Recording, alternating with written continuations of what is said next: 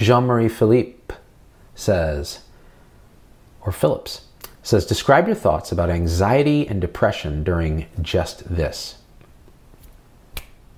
So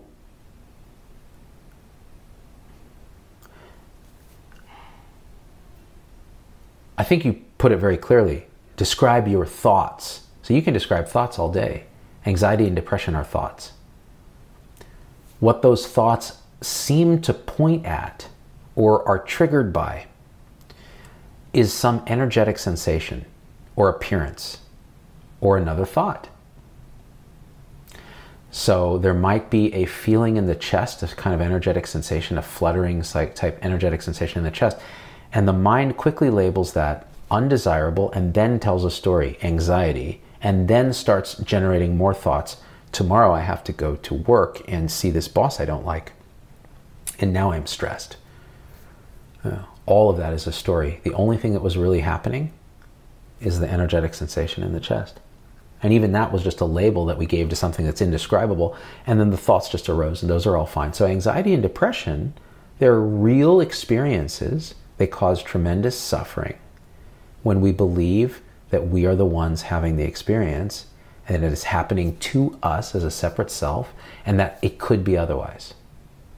When that starts to relax, see what anxiety and depression show up as.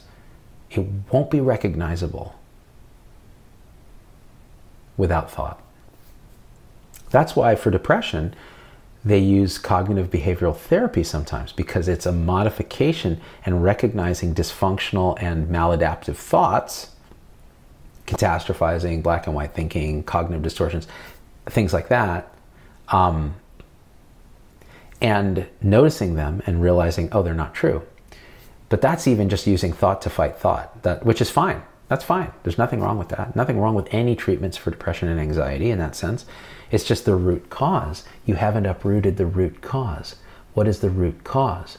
The delusion that you're a separate suffering self that could be otherwise than you are. That's it. That's really it. When that delusion relaxes, and by the way, it doesn't happen to a person, because there's no person there. It just suddenly is, oh.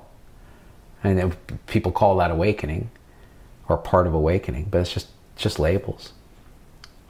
See Lily Mariquin, How to Control It. You can't. You can't control anything. And when you really know that, instinctively at the cellular level, you know that there's no control, there's no you, there's no doer. How are any of these things a problem? They're just as they are. And that's going to sound, yes, you guys aren't going to like that. You're not going to like that. Your mind is not, you're going to say, Z, you've lost your mind. Like you're reducing this complex suffering to just that. Well, I'm sorry, but I'm telling you the truth. It's just exactly right. It doesn't mean that, you don't have very bad, classically bad experiences from there. It doesn't mean that you don't experience pain, but the suffering of the person that thinks it could be otherwise or could control anything is gone. And so then it's just life living itself. And life can be hard.